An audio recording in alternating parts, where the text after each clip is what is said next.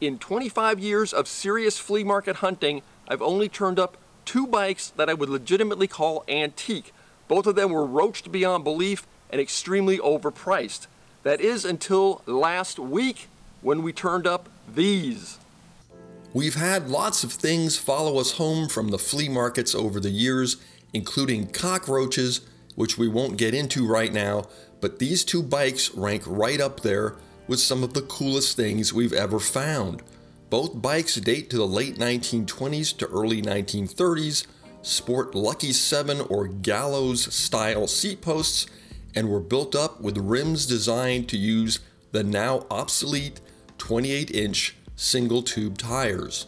The red bike is easily identifiable as a British-made Hercules due to its fancy crank with the Hercules name, but the black bike remains somewhat of a mystery.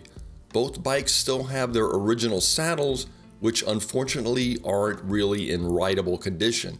This red Hercules is in worse condition than the black bike, mainly just because it's less complete.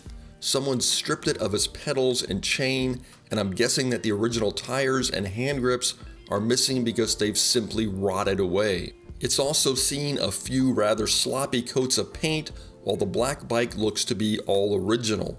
Amazingly, the original saddle, which is a super cool person's 4-rail racer, is still on the bike, and even the person's rear badge on the saddle has survived.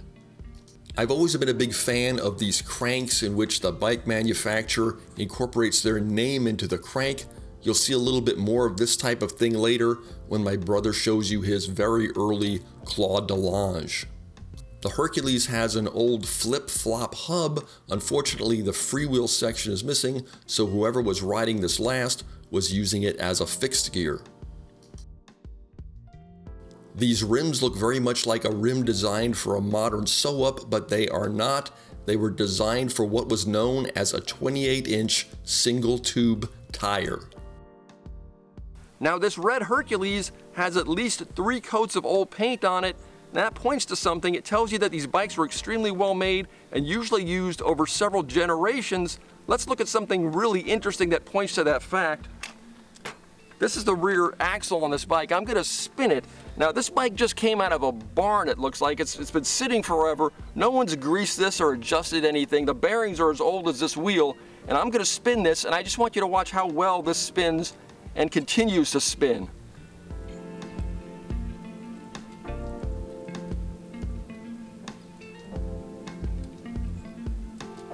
Is that amazing or what?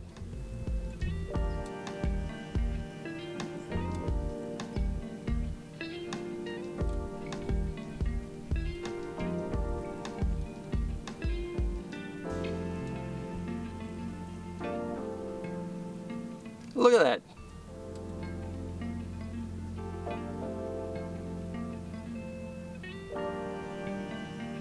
Wow.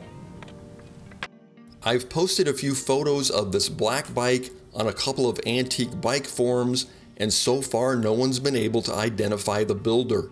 Some think it's British built, while others feel it was made in America.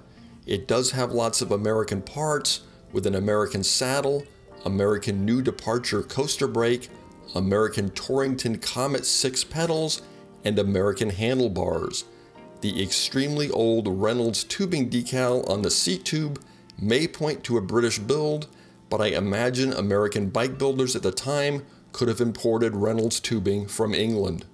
This bike is much more complete than the red Hercules, and even the 28-inch single tube tires are in pretty good shape.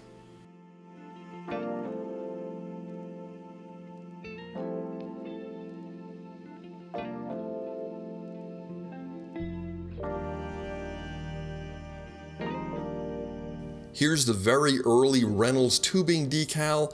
I saw an identical decal in a 1914 Reynolds tubing advertisement.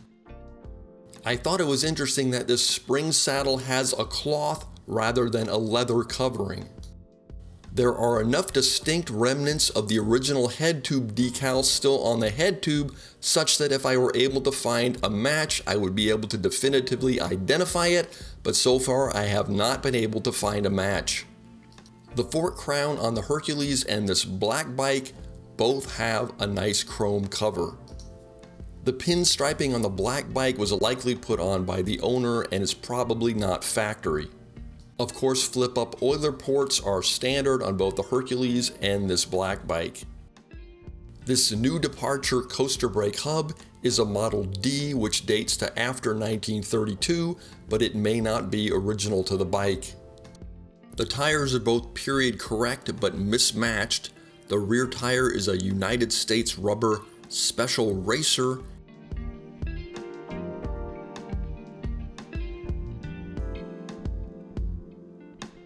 and the front tire is a Pennsylvania Rubber Company Penn Arrow. The rims also look to be mismatched, and I'm guessing this rear rim with the pinstriping was a later addition. The wear on the spring saddle exposes the original horsehair padding. So what is a 28-inch single tube tire? Well, they were sort of like modern sew-ups, except on a modern sew-up, the inner tube and the outer rubber is separate. On these original single tube tires, the cloth and the rubber inner tube and the exterior rubber were all vulcanized together in one piece. While both tires are still on this black bike, the rear tire is flat and unrepairable, but I still couldn't resist trying to take the bike for a few very short straight rides. I wouldn't recommend trying this at home, kids. This bike has just come out of a barn, has a rear flat tire, rusty and a few missing spokes, and a very rusty front rim.